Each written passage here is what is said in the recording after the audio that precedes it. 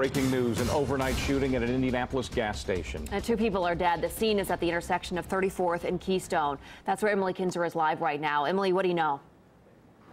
Good morning. It's still a very active scene here, and I'm going to step out of the way to just take you inside this scene. The crime scene lab is here, and there's multiple evidence markers on the pavement of the gas station here because police are still trying to piece together what happened here. Still lots of unanswered questions, but what I can tell you is that it happened around 12:30 at this Phillips 66 gas station just off of East 34th Street in Keystone.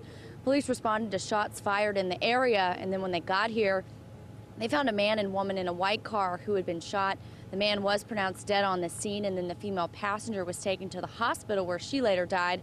IMPD says they were in the area during the time of the shooting doing their routine patrols.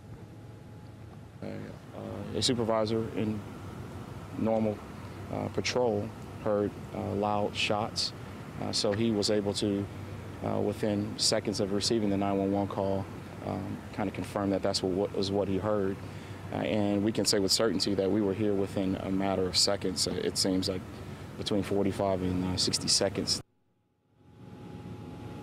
There are still so many unanswered questions right now in this investigation. Police are still on scene here collecting evidence. They tell us that the shots fired came from outside the car, but right now they don't know if it was someone in another vehicle or someone on foot.